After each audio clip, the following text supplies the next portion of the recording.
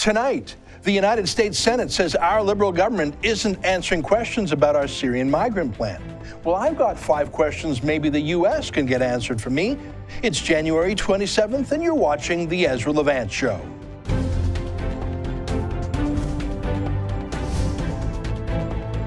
Why should others go to jail when you're the biggest carbon consumer I know? There's 8,500 customers here, and you won't give them an answer. You come here once a year with a sign, and you feel morally superior. The only thing I have to say to the government about why I publish it is because it's my bloody right to do so.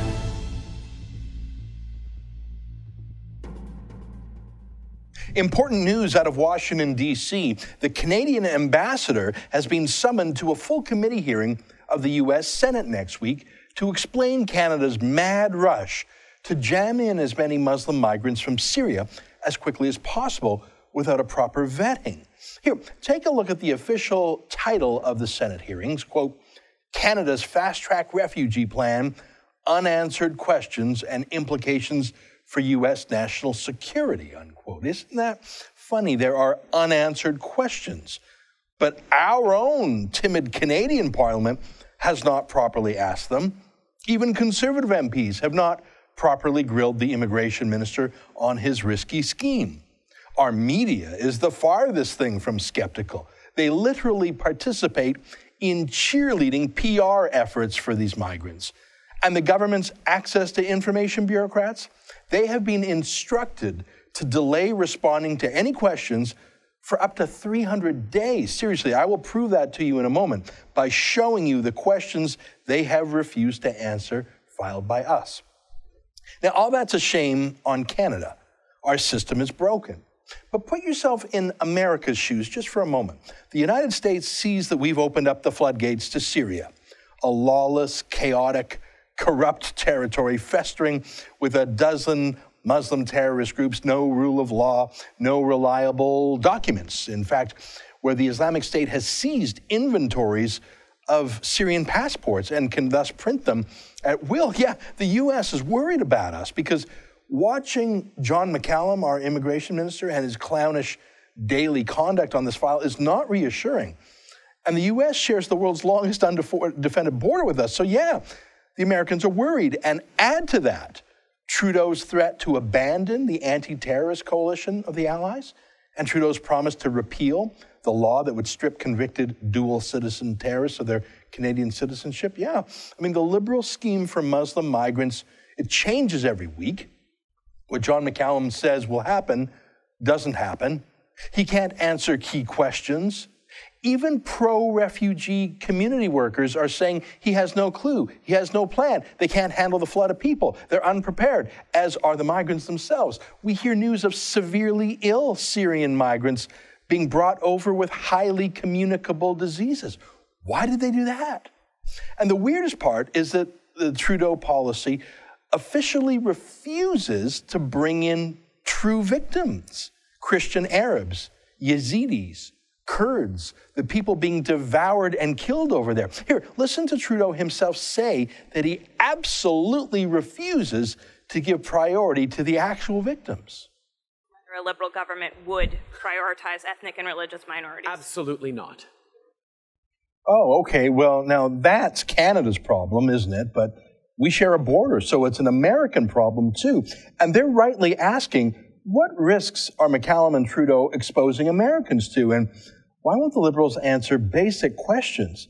It's a real threat. I mean, just for example, the so-called Millennium Bomber, Ahmed Rassam, he was an al-Qaeda terrorist who came through Canada as a Muslim migrant and drove across the border on his way to blow up the LA airport. Luckily, he was caught by another U.S. border cop. Then there's the Via Rail terrorists, Chihab Essegayer and Rayed Jasser, 2 more al-Qaeda terrorists who came to Canada as Muslim migrants who wanted to blow up a train between New York and Toronto. So 2 close calls. Say, what do you think the United States would do one day if, God forbid, the next Muslim migrant using Canada as a base of operations succeeds and blows something up in the United States? How long do you think our border would remain undefended? Imagine the searches of people and vehicles and documents that would come through as a result of that. The potential victims at the LA airport and on those Via Rail trains are extremely lucky our police did the job. But the rest of us who like our easy travel and trade with the United States, we're extremely lucky too. But luck only lasts for so long. You know, this is like the Aesop's fable of the ant and the grasshopper. You know the short story. A grasshopper plays and dances and sings all summer, laughing at the ants who were busy working, storing food for the winter. When winter comes, the grasshopper has no food and begs for some from the ants, who tell him, sorry, why don't you just keep on singing and dancing? That's pretty much Canada and the United States now when it comes to Muslim migrants and terrorism and national security. Nothing sums that up more than last week when Justin Trudeau was hobnobbing with Hollywood celebrities at Davos, Switzerland, taking selfies, throwing parties. But Canada was not invited to a meeting of NATO allies because we're not regarded as serious anymore. The United States Secretary of Defense, Ashton Carter, he basically called us lazy grasshoppers here. We're prepared to do a lot, but when they're defeated, we'll remember who helped. You see, he was actually at Davos too, but Trudeau was too busy meeting with Hollywood actors to meet with him. What a perfect metaphor. Trudeau goes to Switzerland to party and drink. The United States sends its defense secretary to talk about war. Trudeau and McCallum have no clue about vetting migrants. And Canada is so unserious as a parliamentary democracy and as a media culture that our establishment doesn't care. So it's up to the United States Senate to ask the questions that our own political media complex won't. We are lazy party boy grasshoppers. The ants, the grown-ups, we don't have a lot of them in Canada. So what are these questions about migrants that I'm talking about? What questions haven't been asked, let alone answered in Canada? What questions might the U.S. Senate find out for us since they're still run by grown-ups? Well, I've got a list of them. These are access to information requests that we have filed here at the Rebel with the federal government. They're simple questions, very simple, easy to answer. But every single one of them has been stonewalled by the Liberals, who refuse to answer, deny there are answers, or say they need 300 more days to answer, by which time all of this year's Muslim migrants will be here already. Take a look at this. So remember when the Liberals took their media pets with them on a tightly controlled, scripted PR trip to Jordan to watch the processing of Muslim migrants? You can see a room with people being asked questions. Now, the media party has no curiosity about security or terrorism, so nobody in the official Liberal media tour bothered to ask, well, what are these potential migrants being quizzed on? What questions are they being asked?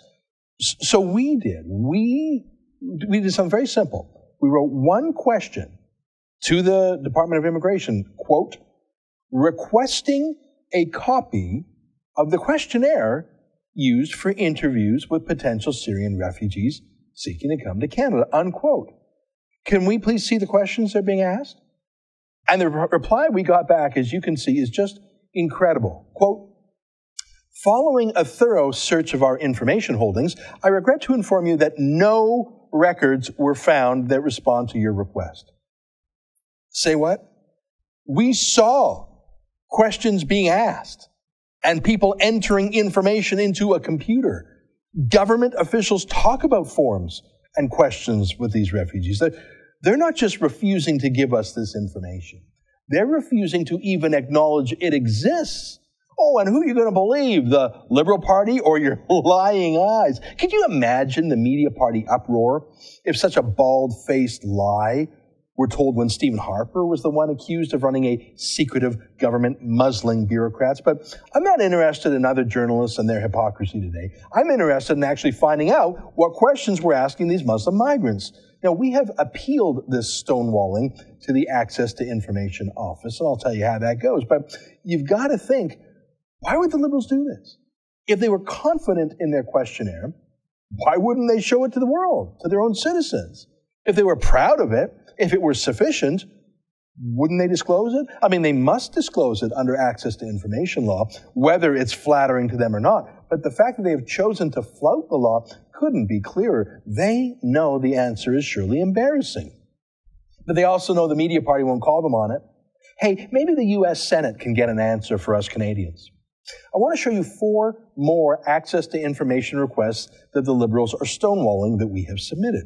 Here's a good one. Remember, Canada is not choosing the refugees who apply.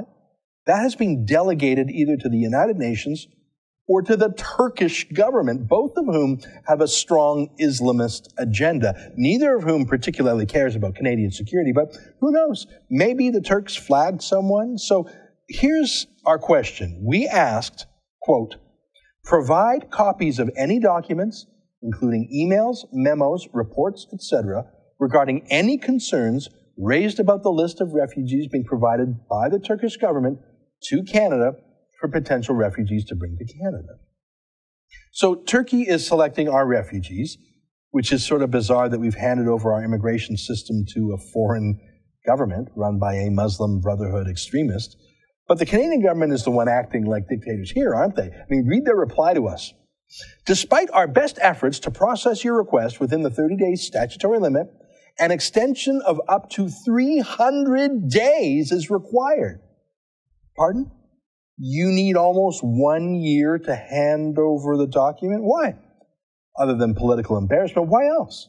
Oh, but they do say this, quote, the department is working to meet the mandate on Syrian refugees set by the Prime Minister.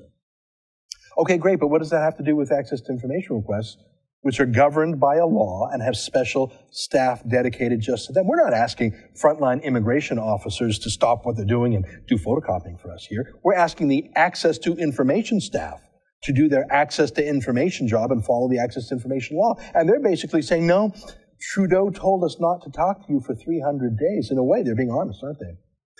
A few more. Remember when Trudeau had his big photo op with Muslim migrants at Pearson Airport in Toronto? Lots of cameras and scripted PR moments with the media party lovingly detailing it all. I mean, the front page of the Toronto Star literally had an Arabic headline that day. They were so erotic about the whole moment. But one government official told us confidentially that more than 20 of those Muslim migrants who landed at Pearson had been isolated and detained at the airport.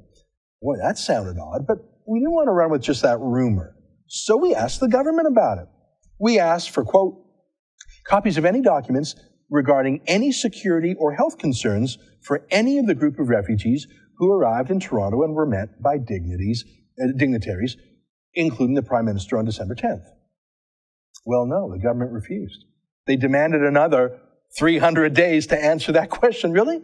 Well, just tell us if it's true and tell us how many were sequestered and what for. You don't need 300 days for that unless the truth is awful and you don't want people to know about it for another year. Okay, well, how about this one? Here's a pretty basic question about refugees. The true definition of refugees, vulnerable people at risk of violence and danger. So we requested from the government, quote, all documents regarding how the government identifies the most vulnerable Syrian refugees and how they are selected to come to Canada. And look, given that all these searches are done electronically now, we wrote, possible keywords for searches include religious minorities, ethnic minorities, LBGT, Christian, Yazidi, Kurd, etc., just to show what we were after. And they said no. They just refused. They demanded a 300-day delay. They say they're too busy helping refugees, but that's a lie. Again, the access to information staff isn't out helping refugees. They're sitting in an office in Ottawa or Hull at their computers, and their job, according to the law, is to disclose government information that is not exempted for reasons of individual privacy or cabinet confidences or things like that. Asking how they select vulnerable refugees does not fall under an exemption. It falls under political interference. They're obviously embarrassed by what they're doing, and they want to delay the bad news for 300 days. Okay, one last one. And you can see that Trudeau has ordered his staff muzzled. I mean, they pretty much say as much, don't they? I've heard from Canadian Armed Forces sources that the Department of Defense is building a mosque at military bases, in particular at CFB Valcartier in Quebec. Building a mosque for Muslim migrants. Just stop to think about that.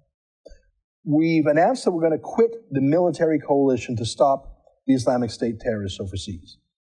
And instead, we're going to use our military budget from taxpayers' dollars to build mosques on public property. Isn't that incredible? If it's true, Well, why don't we find out if it's true instead of just running the rumor that we hear from soldiers? So we asked for records, quote, regarding efforts to meet the religious needs of Syrian refugees who are being brought to Canada since November 4th, 2015. Are they in fact building mosques? Are they hiring imams? Are they buying Qurans? I hear reports almost every day about what Canadian soldiers are being told to do. But let's find out the facts. Well, are you kidding? They don't refuse. They just not even give that. So they don't even refuse to disclose that. They just say, we'll get back to you in, quote, 275 days. This is illegal, of course. It's against the law. The Access to Information Act. Because look, that law was only meant to restrict Stephen Harper, right? To show Harper's political chicanery, to expose the most secretive, micromanaging prime minister ever, to quote a dozen media party editorials from memory about Stephen Harper. Oh, but Justin Trudeau, our sweet prince, bringing in Syrian migrants by the tens of thousands? No. He doesn't have to answer. Or if he does, he can delay it by a year because he's a liberal. And the media agree with him on Muslim migrants. You see a pattern here? Basic questions, not trick questions, basic accountability. What are you asking Muslim migrants to screen them? How are you vetting them? What has Turkey told you about the people they're choosing? What have other people told you about those Turkish selections? How are you choosing vulnerable minorities to protect them? Are you even trying to do that? What about that tip that we got, that 20 or so migrants about being quarantined at Pearson Airport? Was that true? If so, what was wrong with that? Is it true that the government is using tax dollars to build mosques, including at Canadian Forces bases? These are basic questions. These are fair questions. Not one of them has been answered. Most of them have been delayed 300 days. So yeah, back to how I started this show today. Canada's media, they don't mind this. Canada's parliament doesn't seem to mind much either. But the United States, the grown-ups, the ants working hard to keep us safe while our little grasshopper prince parties in Davos, well, the U.S. Senate seems to mind. They are holding hearings about Canada's unanswered questions. That should be humiliating to Canada's media and parliament, but it's not. Canada's back, as the Liberals say. Yeah, back at the kids' table. We have a selfie prince who parties with Hollywood stars, while the grown-ups in the U.S. Senate ask the real questions. Hey, one last document that we did actually manage to get a response back from the government. It's a letter from the Liberal Public Safety Minister, Ralph Goodale, written to his U.S. counterpart, Jay Johnson, back in November. Johnson was asking Goodale about Canada's plans on a Friday, as it so happened. So by Tuesday morning, barely 3 days later, Goodale got right back to Johnson, promising him an immediate, quote, technical briefing with detailed information regarding our process and plans. Isn't that funny? Ralph Goodale and John McCallum and Justin Trudeau won't tell Canadians the details of their plans. They stonewall. They deny basic documents even exist, or tell mere Canadian citizens to wait 300 days. But the United States asks questions and Goodale answers a foreign country immediately. Canadians, well, they can shut up and sit in ignorance. It is a deep embarrassment that the United States is having hearings about our broken refugee system, but it's clear they care more about security than we do. And they care more about government transparency and honesty, too. I'm looking forward to that Senate hearing. But what a disgrace that we have to look to a foreign government to find out about the workings of our own government. Hey, before you go, can you sign our petition at www.RefugeePause.ca? I mean, this is madness. It's not a plan. It's chaos. It's risky. Tell John McCallum, just stop. Go to RefugeePause.ca. Stay with us for more.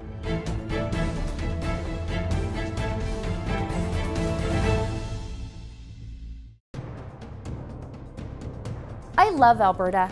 I've lived here my whole life and I'm proud of it. I'm proud of our free market, pro-business, low-tax, do-it-yourself attitude. And now, I'm watching my province get destroyed. We've all had hints of the NDP's radical views in the past, But no one actually thought they'd ever run this province. Not even them. And now they are. And the worst is yet to come. I give my sad forecast for Alberta in my new ebook, The Destroyers, Rachel Notley and the NDP's War on Alberta. Go to thedestroyers.ca to sign up for your free copy today.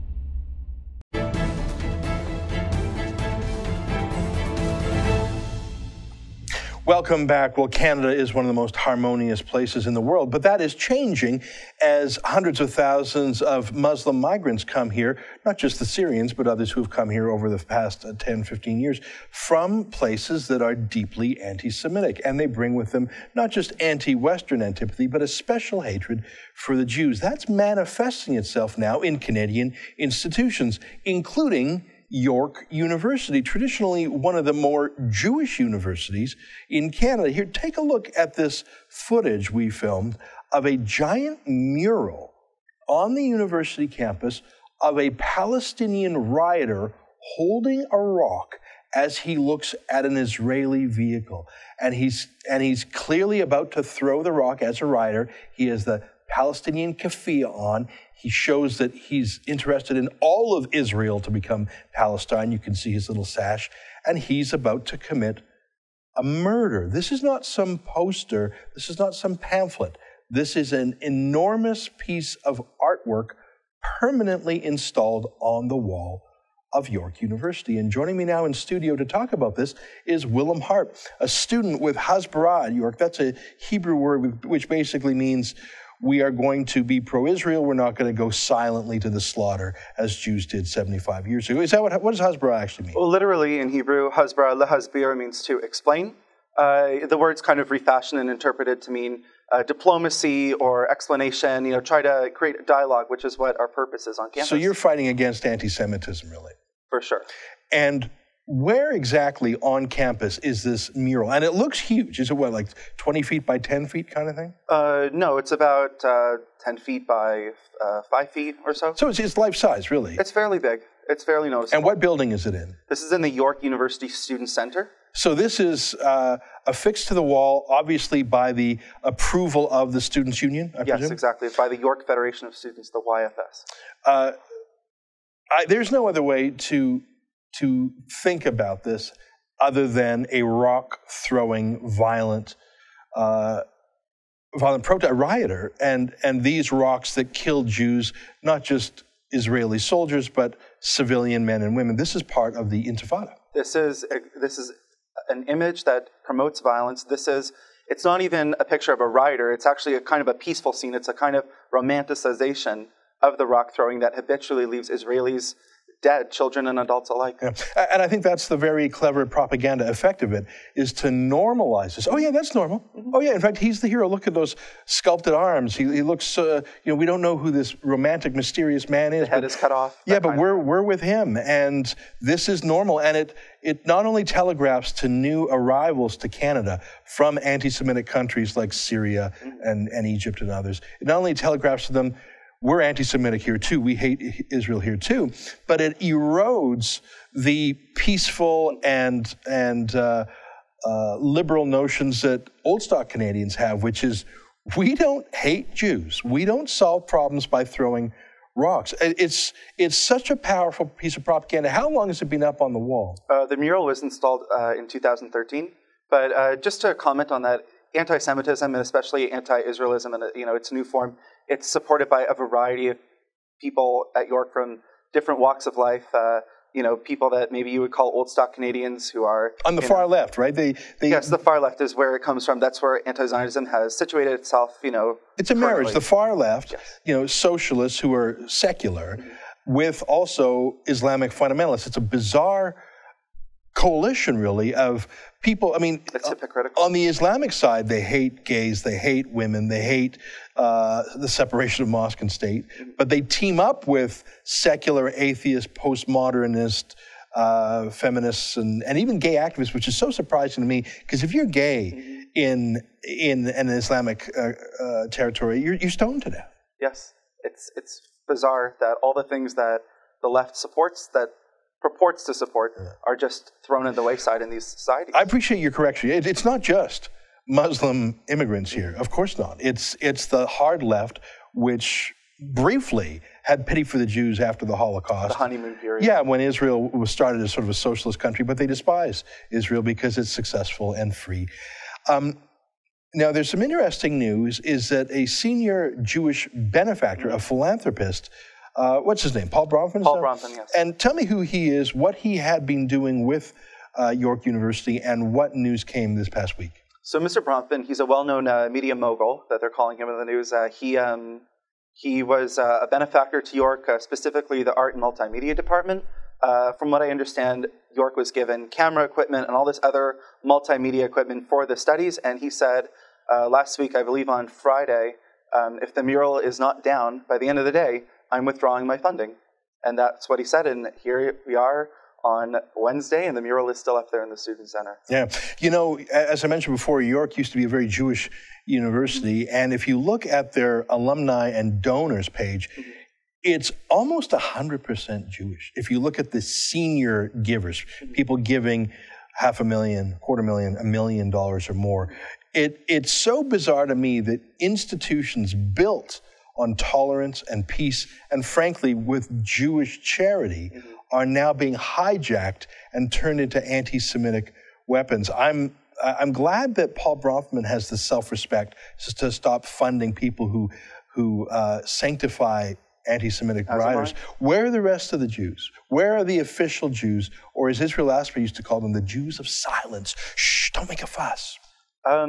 First of all, I agree with you. I think Mr. Bronfman did absolutely the right thing by pulling his money. If it's his money, if he chooses that York University is not an institution that's worthy of his support any longer, then it is his right to withdraw it.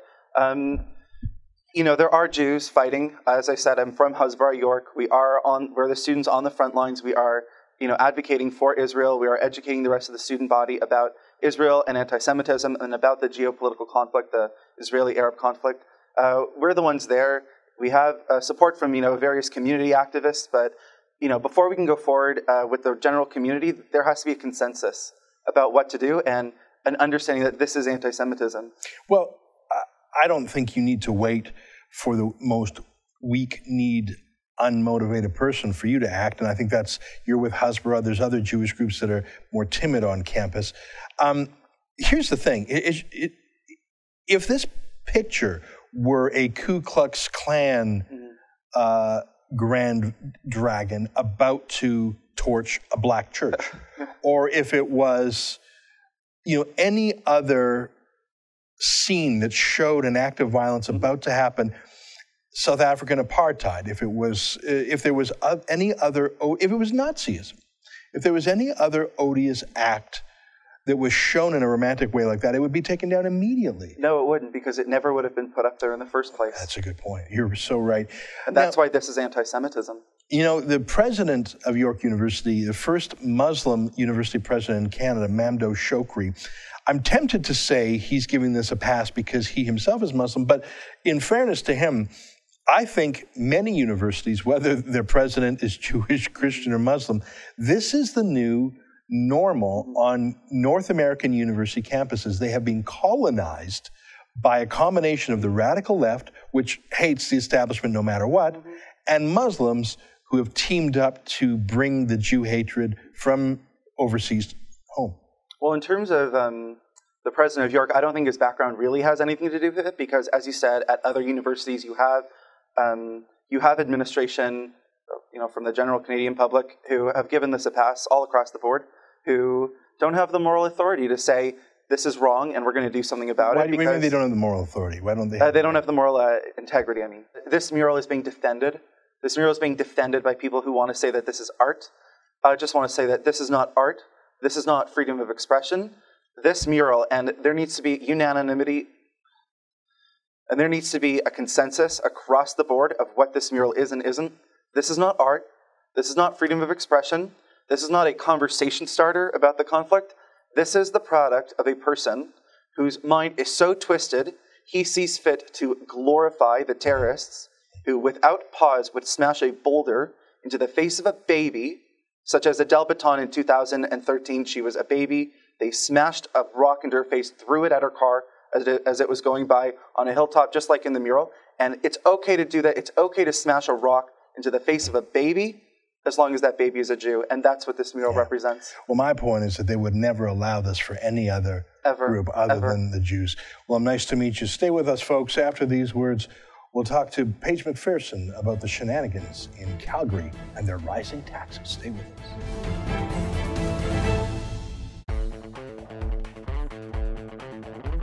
Looking for the perfect gift? Did you know the Rebel.media has a store? Make a statement with a t-shirt. Have your morning coffee in a Fearless Travel coffee mug. There's even an Ezra Levant bobblehead. It's a one-stop shop for the perfect gift. And don't forget to pick up something for yourself. Go to therebel.media/store to find out more.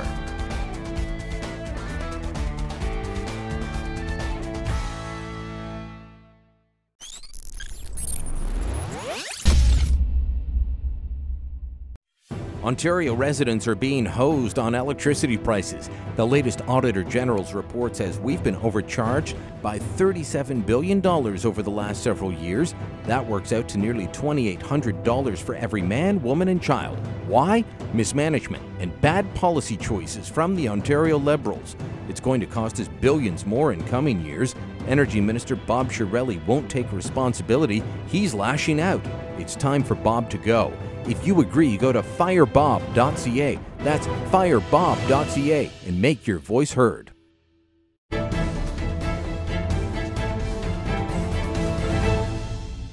And welcome back. Well, a study that will shock absolutely no one in the city of Calgary. Their tax rate has skyrocketed under their left-wing mayor, Naheed Nenshi. Joining us now to talk about this is our friend Paige McPherson, the president of the Canadian Taxpayers Federation in Alberta. Hey, great to see you again, Paige. It is no surprise that Naheed Nenshi is a big spender, but I think Calgarians will be shocked at just how much of a big taxer he is. Am I right? Yeah, that's right, especially when you take taxes and fees into consideration. Because, of course, when you're looking at the total of what taxpayers will pay at the municipal level, fees are a really big part of that. So our study that we just released, the author is Mark Milkey, we looked at taxes and fees in Calgary over the past 10 years, between 2005, 2015. And we found that actually taxes and fees combined have outpaced inflation, as in they've grown higher, even faster than inflation, by about 3 times. So basically, people are paying a lot more in taxes and fees, not really linked to any sort of normal indicator of economic growth. Their taxes and fees have just gone up quite a bit. So I just want to make crystal clear. So not only has it gone up faster than the population growth, it's gone up faster than population growth and inflation growth times 3, because you're talking per person, right? Yeah, so we're talking about basically the rate of how much property taxes and fees have increased versus the consumer price index, which is sort of, it's basically used to calculate inflation. So we're comparing it to inflation as the metric there.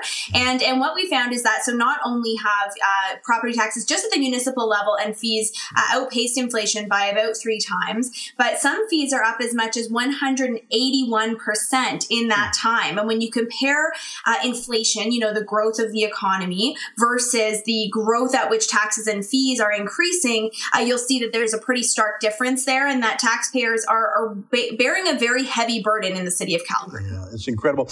I've been reading about stories lately. Nenshi is still spending like oil is $100 a barrel, and the city's awash in cash. Besides the, extreme art that he had this whole lit up sewage treatment plant. Like, I can't remember the dollar amount. It was close to $1 million for like designing art on a sewage treatment plant. I understand that he's proposed a multi-million-dollar pedestrian strategy. I didn't know you needed a strategy to be a pedestrian, but when money's no object, you do. He's still living like it's, $100 oil. He has not cut 1 cent, has he? Well, no, I mean, when you're looking at the city spending, they're still increasing projects like that. So yeah, the poop palace, that light up sewage treatment wastewater lift station. So that was about $250,000. $250,000, They're looking at our other art projects. You know, I saw the city recently put out something about illuminated pathway in downtown Calgary. These are the kinds of things that you can absolutely cut back on when the economy is struggling. But unfortunately, what we see is the city asking for more tax power. So right now, today, Mayor Nenshi as well as Mayor Iveson have just come out of talks in the last couple days with cabinet at the legislature. And what they're discussing is city charters. Now, what do city charters mean for the average taxpayer? It means the potential to have new tax powers. It happened in Toronto, where you are, and it can happen here in Calgary. Basically, the city of Calgary is right now looking over what would a sales tax do for our revenues? What would a gas tax do for our revenues? And looking into, if they brought these things in, how much revenue could that generate? Well, why are they looking into tax powers that they have no jurisdiction over? The province would need to give them those powers, and that's exactly what they're meeting in cabinet about over the past couple days. So why this matters is because, they're crying poor, saying they don't have the revenue sources. And really, that revenue problem argument is hard to make when you look at the numbers in this report, because it shows that they've continued to increase taxes and fees, far outpacing inflation. So they don't really have a revenue problem. I think they need to look at the other side of the equation, which is, of course, cost controlling, if they want to give any relief to taxpayers. Yeah. Well, I saw Naheed Nenshi was jet setting and hobnobbing in Davos, Switzerland. He's still living like it's fat times in Calgary. Seriously, while unemployment is skyrocketing, the price of oil plummeting, a carbon tax is coming, he thinks the best use of his time and money as mayor is to jet to a ski hill in Switzerland because Bono is there and Kevin Spacey is there. It's just gross. And, Calgary's weird, Paige, because it always votes for liberal mayors. I mean, even Ralph Klein was a liberal when he was the mayor, Al Duer, David Braun-Connier, and now Naheed Nenshi. That's fine when the city is so rich. It's got stupid money. It's got more money than brains, so to speak. And I say this as a Calgary boy. I mean, when you got that much money, it doesn't matter who your mayor is. But when times are tough, to have someone still spending like a drunken sailor, no insult to sailors, it's time to rein it in. Last word to you, Paige. Do you think Rachel Notley is going to give new taxing powers to the left-wing mayors of Calgary or Edmonton? I think the answer is a no-brainer. Obviously, she is. What do you think she's going to do? Or do you think she wants to have all the money herself so she can take all the dough and get credit for spending it? Well, I think that actually it gives the province a bit of an out if they give more tax powers to the cities. Then they can say, okay, well, we're not raising your taxes as much. We promise not to put in a sales tax. Oh, but maybe the city can put in a sales tax now. It was basically in the NDP platform that they want to give more revenue tools to the cities. And that's unfortunate because, I think that they should look at the fact that the councils in Edmonton and Calgary all got salary increases on January 1st. Not a lot of people in those cities saw that outside of that sector. So maybe they should take that into account before they consider even putting another gas tax or a sales tax on Calgarians or Edmontonians. Isn't that incredible? They gave themselves a pay raise in the middle of this oil and gas recession. Disgraceful. It's automatic. It just happens. Yeah, unbelievable. In a city of 1.1 million people, the most conservative city in Canada, it's a bit embarrassing that this is the government, federally, provincially, municipally. You know what? Voters get the politicians they deserve. It's just a shame no one has stepped up to fight this. Well, Paige, I guess it falls to folks like you and us to do that. Great talking to you today. You keep up the fight at the Taxpayers Federation. We'll do our best on this side over here. Thank you so much. Thanks, my friends. Stay with us. So much more after these words.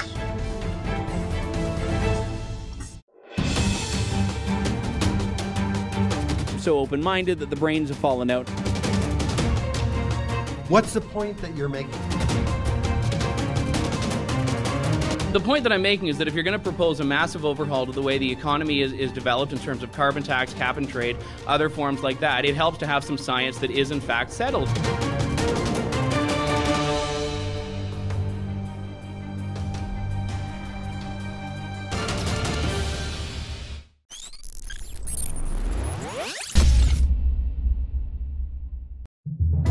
We've heard you loud and clear.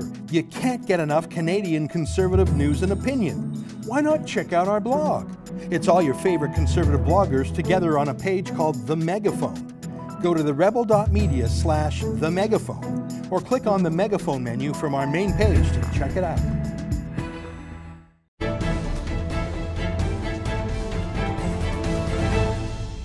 Welcome back. Lots of feedback on our campaign yesterday to push back against Denis Coderre, Justin Trudeau, and other Quebec Liberals who want to block the Energy East oil pipeline from the west to New Brunswick, but who insist that they should still get equalization payments from the west. Yeah, no. So we started a campaign called CutThemOff.ca and a French version called Rien de Plus. .ca. That's French. Anyhow, radio ads, an opinion poll, a petition, and a great billboard en français that is going to go up right near Montreal City Hall. In French, of course. Here's some feedback we got on that campaign. Joanne Marcotte writes from Quebec and says, by the way, Ezra, Quebec does not receive $21 billion in equalization, but rather around $10 billion. Thanks, Joanne. You are correct. In yesterday's video and in an email I sent out, I accidentally said the wrong phrase. I said equalization payments and transfer payments. I got them mixed. As you can see from this chart here, Quebec does receive $21 billion a year in transfer payments, of which $10 billion are called equalization payments. So I'm sorry for the terminological inexactitude. I will be more careful with that. Thanks for correcting me. Brian writes in and says, change his name to Denis Cold Air. Well, actually, Denis Hot Air. Denis Coderre, Denis Hot Air, I get it. He's the worst. I mean, true story. Can I tell you a true story about Denis Coderre? When he was a Liberal MP, I appeared before the House of Commons Natural Resources Committee to answer questions about my book, Ethical Oil, the Case for Canada's Oil Sands. So Coderre was there as the Liberal Party's energy critic. So supposedly, his party's top expert on oil and gas. Now, after this committee meeting, I walked over and shook his hand and gave him a signed copy of my book. It was friendly. And I mentioned that his city of Montreal was the city in Canada that imported the most conflict oil in the whole country from OPEC countries like Saudi Arabia and Algeria, coming up to Montreal from the Portland to Montreal pipeline. He said, no. That pipeline brings in oil from Maine. As in, he thought that the state of Maine had massive oil fields, and it was sort of like the Ben & Jerry's New England oil or something, like ethical, fair trade oil from Maine. He thought that, instead of that it was just a port where all these OPEC tankers would dock in Portland, Maine, and dump their conflict oil, and that would be pumped up to Montreal on the pipeline. Now, was he really that stupid? Or was it a selective, purposeful ignorance, a lie he told himself so he could hold himself out as morally superior to Albertans and pretend he wasn't buying Saudi oil? So, yeah, Denis Hot Air, I think that's a good one. Now, Barry writes and says, so are you saying ship oil from Alberta and forget the oil in Newfoundland, or am I missing something? Well, listen, I support Newfoundland oil, of course. That is indeed a source of ethical oil. It's from Canada, of course. It's from the East Coast. And yes, of course we should use it. But Canada imports OPEC oil as well. Of course I support Newfoundland oil, but that is not enough oil to fill the St. John refinery, though, is it? I mean, Energy East will bring 1 million barrels per day from Alberta. All of Newfoundland's production combined is about 200,000 barrels per day. So it's not enough. We need both. Alan writes, I read your blog on Miss Trudeau. And it was you that made me sick, not her. Hi, Alan. I guess I should start by telling you I don't have a blog. And I also did not do a video about Sophie Trudeau. If it was about her awful singing, that was my friend Gavin McInnes.